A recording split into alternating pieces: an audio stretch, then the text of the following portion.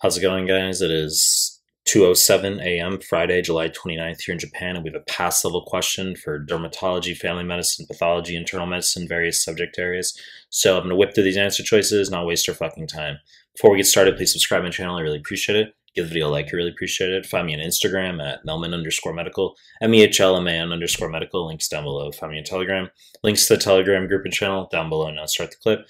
25-year-old man, 1 week history of rash on his stomach and shoulders. First noticed the rash after returning from a surfing trip in Florida. It began as a 2-centimeter pink ellipse on his stomach that he says has slowly spread across his abdomen and onto his shoulders.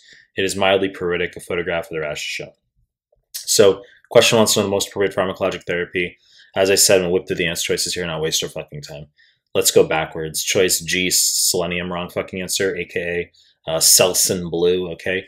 This is the high-yield treatment for tinea versicolor, okay, caused by Malassezia furfur, which I decided to be a fucking asshole and write surfing trip in Florida because that can be a buzzy descriptor for that patient. However, the condition will be described as spotty hypopigmentation on the chest/shoulders due to the fungus breaking down fatty acids in the skin, okay? Topical selenium is the treatment for that. In this case, wrong fucking answer. Choice F, prednisone, wrong answer, so oral steroids, as well as topical steroids, e.g. hydrocortisone, triamcinolone, for this condition, as I will talk about, not indicated, wrong fucking answer.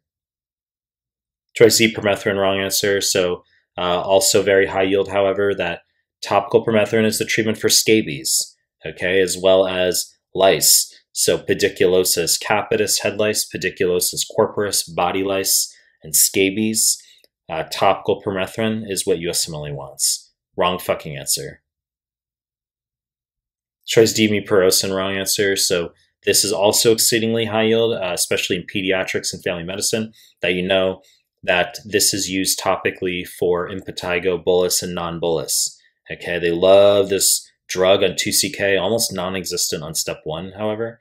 And of course, if we decide to go the oral antibiotic route for impetigo, we could use dicloxacillin, not doxycycline, dicloxacillin as well as oral cephalexin.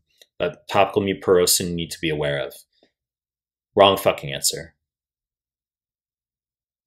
Choice C, clotrimazole, wrong answer. I mean, this image could look like tinea corporis, okay, ringworm, but it's not.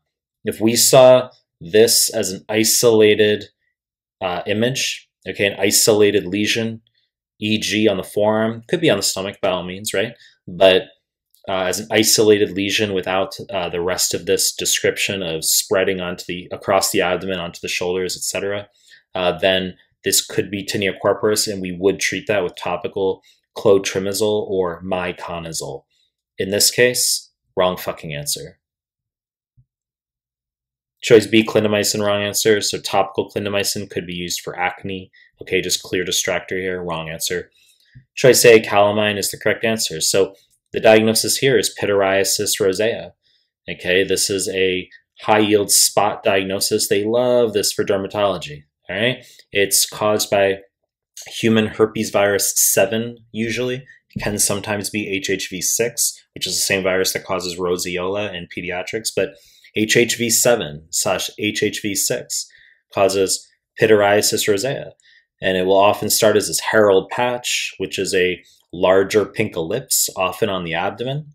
Okay, I was chatting with a student once. They said that they had a friend who this actually started on the fucking neck, and it looked like a hickey, okay? But I can tell you that for USMLE purposes, it's going to start on the back or on the abdomen, such as this.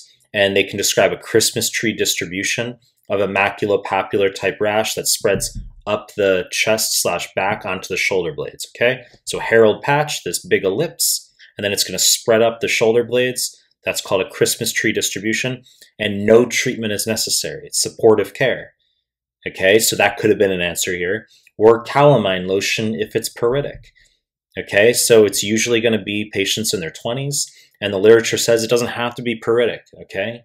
So just a self-limiting viral condition, and you need to be aware of this spot diagnosis. You know the deal. I'm going to continue to make more content. If you like my stuff, subscribe to my channel, and I appreciate your time. That's it.